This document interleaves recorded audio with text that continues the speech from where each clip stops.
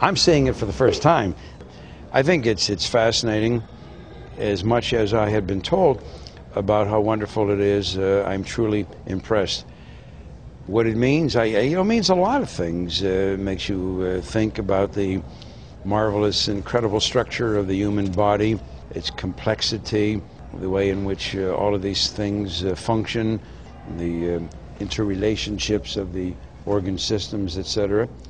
For me, as a physician, and most specifically as a forensic pathologist, I've seen these things in conjunction with all kinds of cases: medical malpractice, homicide, product liability, wrongful death, motor vehicular accidents, airplane crashes, etc.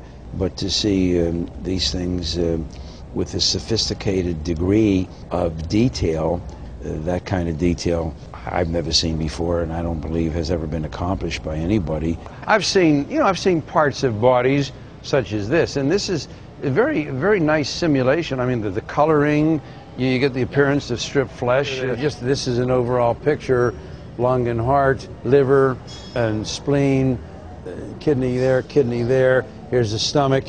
Here are the blood vessels coming down. Here's a part of the intestine. Here's another part of the intestine, and going into the rectum. Here's the urinary bladder right here, and the ligaments associated with the major muscle bodies in the thigh and in the calf. A marvelous, marvelous dissection. Oh yes, it's very well done. Here, you got the 12 cranial nerves that are really part of the central nervous system. But you see some of them continuing down at the base of the brain. And then the spinal cord, which is a continuation of the brain, central nervous system, and then all of the spinal nerves that go out from the spinal cord. And it's one or more of those nerves, by the way, that become impinged, compressed by a ruptured intervertebral disc. And that's what gives you the pain and the compromise of mobility, etc.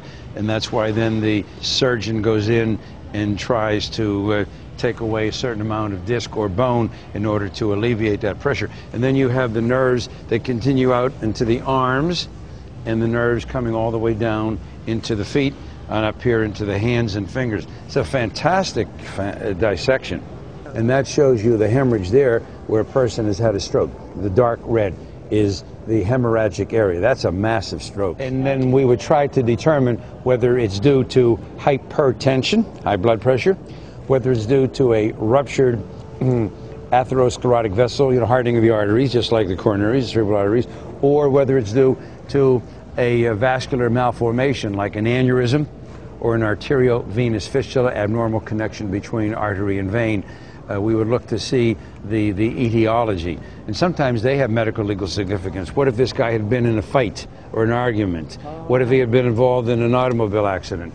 So, all these things have, for me too, in addition to being fascinated just as a physician from the standpoint of the anatomy and pathology, the medical legal significance of these kinds of portrayals is fantastic, just fantastic.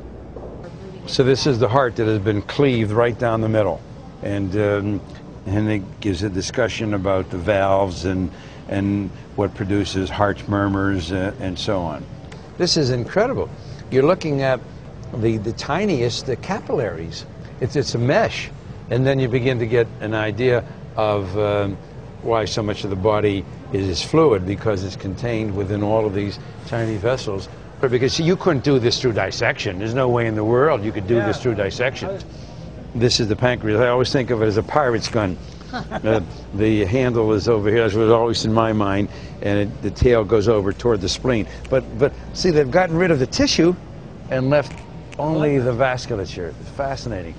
And here they've done similarly with the vessels of this one is the heart and lungs. You see, you're looking at this person straight on in.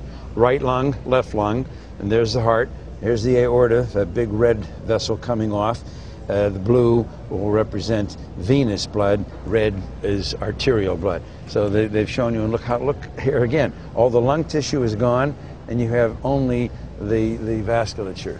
If you get an aneurysm up here, it's usually a different kind, sometimes from trauma, sometimes associated with rare diseases and conditions, including Marfan syndrome, which Abe Lincoln was supposed to have had, and so on.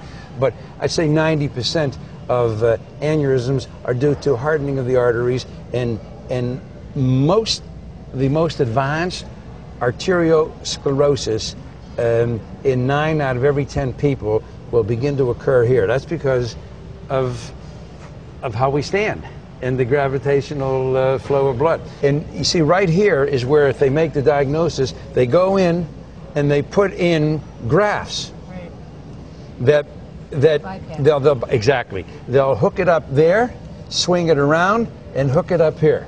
They've really dramatized this. This person is very anti-smoking. I've never seen a lung that black. And these are painted. But and I grew up in Pittsburgh too. But the smokers who die, they don't die. It's not the carbonaceous pigment. It's the development of emphysema, and then the development of bronchogenic carcinoma, cancer of the lungs, that kills them.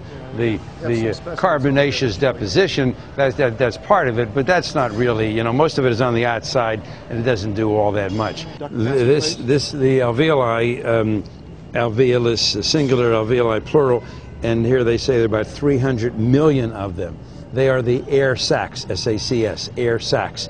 And it is at that level, the lining of those sacs, and only there, where oxygen is taken in and carbon dioxide is given off. It's the only place where you have what is called as the blood-gas exchange.